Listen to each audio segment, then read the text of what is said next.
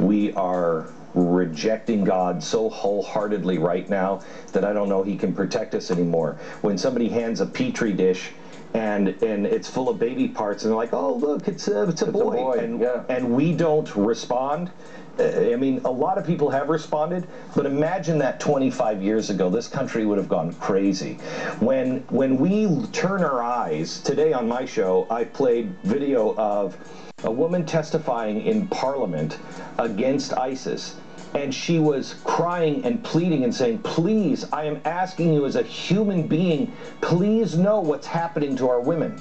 It was on the front page of the New York Times just 2 days ago about how these city women, thousands of them, have been taken and they're used as rape devices. And these ISIS members, because it is about Islam, are taking the Quran, they're reading it, showing these 10-year-old girls, this is where it says here in the Quran that I can do this to you. Then they kneel down, pray, violently rape them, and then pray again to thank Allah for it. It's crazy. Let me ask you about the book, because I just started reading it this weekend. You sent me an early copy. Yeah. Is this radical Islam? Is this the equivalent of modern-day Nazism? I suggest it is. I would argue that radical mullahs coupled with weapons of mass destruction equals a modern-day Holocaust. Well, no. This was planted in the book. We talk about the roots that came also from Germany, but this is the Nazis times 10. They have learned from the Nazis. This is if we can't call it by its name and actually point out what they say. I mean, the thing about this book is this is not my opinion. In fact, this will tell you something, Sean. You know how many people it takes to do a book and how many researchers.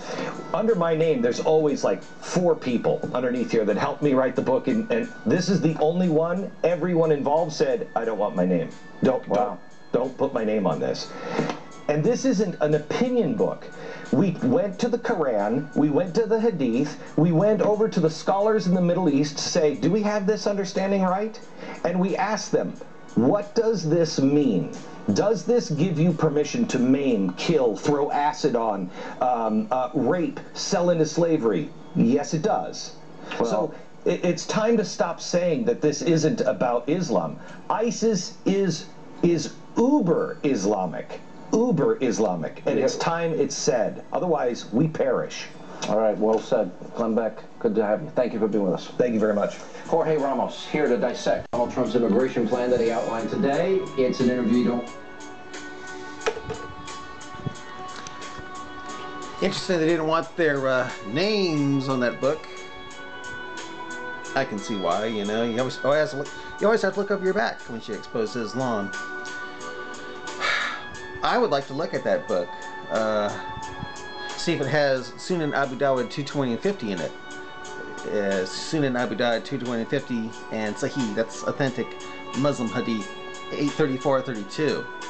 It's those hadiths that explain how the first part of Quran 424 was handed down, and which goes, forbidden to you are married women. You can't have sex with married women. Except, that's the key word that opens the door, so you can have sex with married women, except what your right hand possesses. In other words, you can have sex with someone's wife if she's your slave.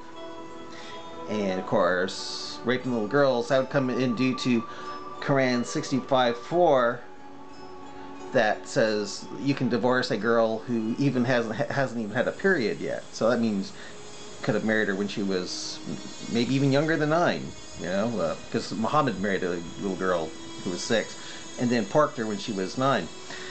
I would like to know if that Glenn Beck book called It Is About Islam has Sunan Abu Dawud 2150, Muslim 834-32, and Quran 424.